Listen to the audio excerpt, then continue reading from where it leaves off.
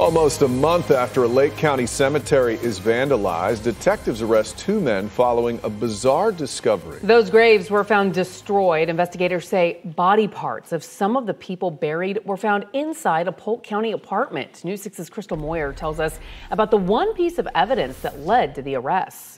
It all comes down to cigars that were left here at the scene. Detectives with the Lake County Sheriff's Office say they ran the DNA through their database and got a match, leading them to the first suspect. 43-year-old Brian Tolentino and 39-year-old Burgos Lopez are behind bars on 4 counts of disturbing the contents of a grave and abuse of a dead body. Investigators with the Lake County Sheriff's Office say the two men admitted to randomly breaking into graves here at the Edgewood Cemetery and taking heads and other body parts last month. It's sick.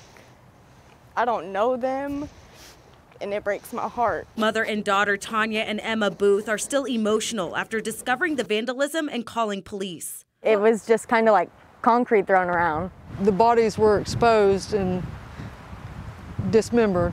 According to an arrest affidavit, investigators searched Lopez's Polk County home and found a human skull, a hand and partial arm, as well as multiple bones. They also found several human heads, one belonging to an Army veteran laid to rest here at Edgewood Cemetery. It makes me angry. I mean, they gave the ultimate sacrifice and you just gave them the ultimate disrespect. The suspects told investigators they took the body parts for religious reasons.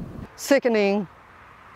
We were both just devastated, flabbergasted. And now relieved the families involved will get justice. No family should ever have to go through something like this. Once you put your loved one at rest, that should be it.